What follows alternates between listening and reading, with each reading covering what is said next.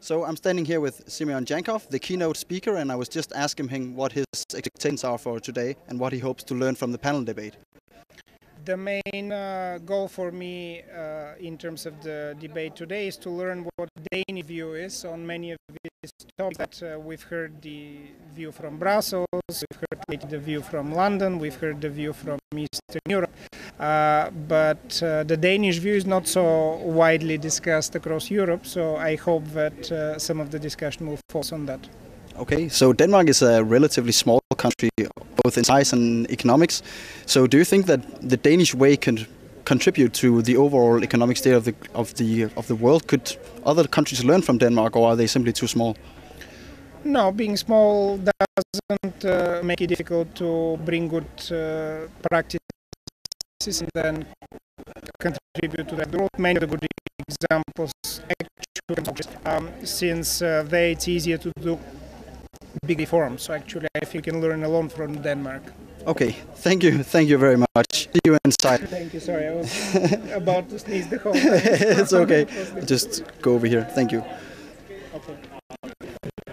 So once again, welcome to Aarhus, welcome to beautiful sunny Aarhus. We're here at the Europe's Growth Challenge event, hosted by FACA and Aarhus Business School. So basically, this event is organized by volunteer students from the student association called FACA. FACA is a student association where we try to link our members with business partners to say and to show people that there is actually a world outside of these yellow buildings, outside of the university. Currently, we have 1,500 members all over the university with different study lines. We are collaborating with 18 top-tier partners to try and link, again, as I said, these members to the partners and to show them what they can actually do in the real world. And we're also hosting this together with Aarhus BSS, which is one of the 4 main faculties of Aarhus University, a Triple Crown accredited business school with more than 16,000 students. So to help us host this event today, we also have some partners and sponsors that we would like to thank. First of all, we have Tuborgfonden, we have Anna Hessel, Rolf Benz, Mercedes-Benz, the Department of Economics, and also Tuborg Research Center. So now our next contestant or our next guy is arriving.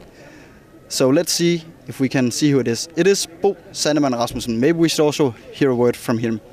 So Bo, do we have time for a short interview? Yes. So Bo, thank you for coming. What do you hope to learn from this panel debate, from this event? It'll be interesting to hear about Simon's view on how we can increase growth in Europe, because it's been a long time since we have significant growth in the euro area. So hoping to hear some good points on what should be done. Yeah, and Simon also said that he hoped to learn something about the Danish way, because it's a small country and we're not heard that much in the economic debate. So do you think that Denmark has anything to teach a guy like Semyon on how to do economics? I know he is very much concerned about a kind of fiscal consolidation, and that Denmark really has done a good job in the past 5 or 6 years. So I'm quite sure that what we've done here could be copied in other European countries, and that could help also establish growth in Europe. Thank you very much, Bo. Thank you. So that was Bo Sandemann Rasmussen. I don't know if we have any more participants arriving, but let's wait and see if there are someone. So, just random students, I think.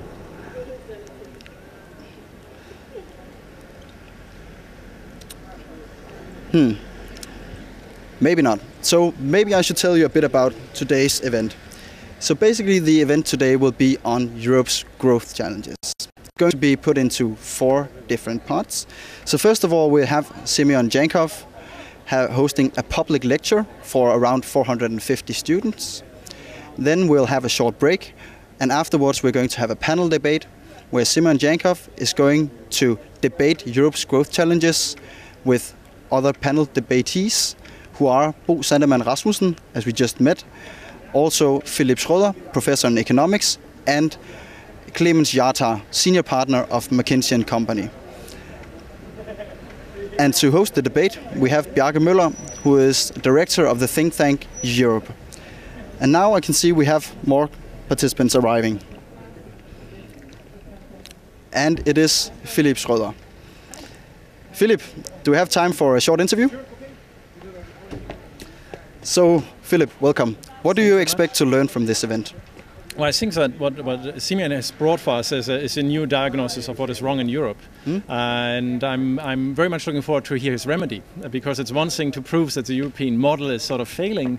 It's a very different story to find out what to do about it.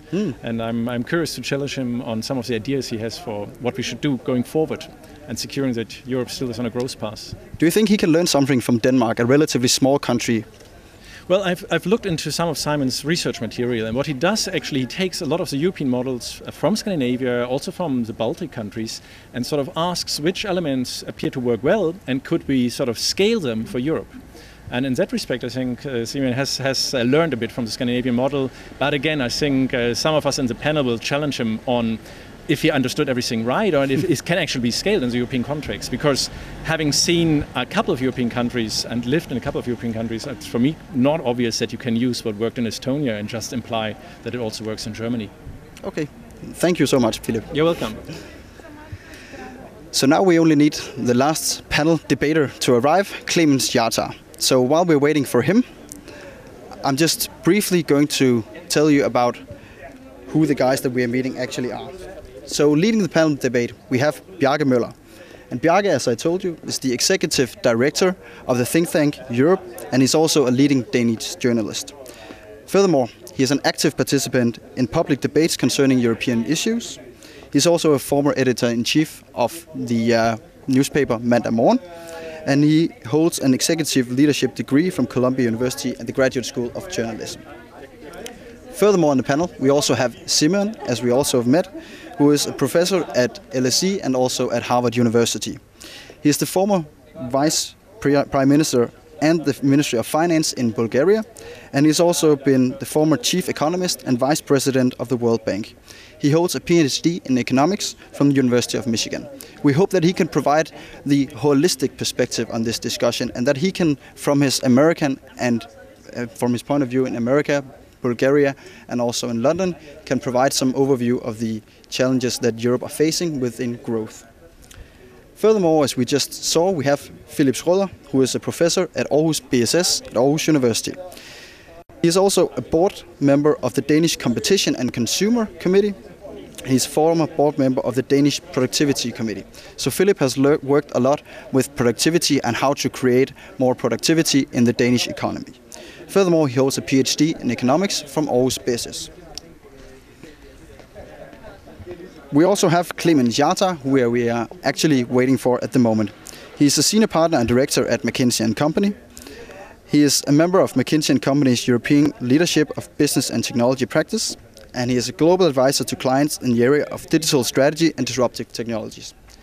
Clemens is going to take over the spot that was actually for Bjarne Corydon, but he had to cancel showing up at this event. So Clemens will take his place. And finally, we have a guy we also met, Bo Sandemann Rasmussen. Bo is also a professor at Aarhus BSS, Aarhus University. He is a former board member of the Danish Competition and Consumer Authority, and he is a former board member of the Danish Tax Commission. He also holds a PhD in economics from Aarhus University. And now we have the final panel debatee arriving, I think. Or at least I see a car.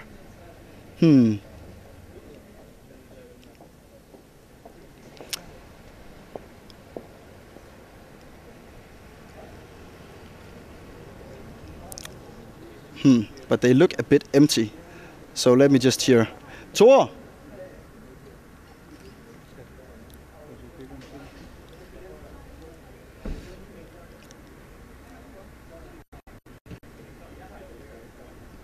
Hansen, do we have anyone left?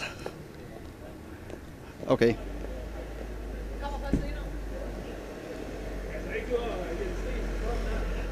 And now we have Jens Ries arriving, but let's move inside and see if we can talk to some of the participants about the event today.